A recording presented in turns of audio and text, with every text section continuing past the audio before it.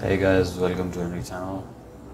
In this video I'm going to show you how you can exit recovery mode on your iPhone X. So here we go. So guys, as you can see, I have an iPhone X and it's stuck on recovery mode.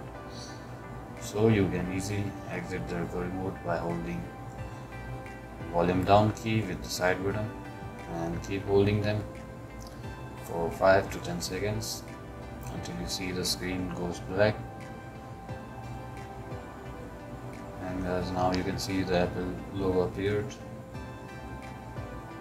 Just wait for it to be started.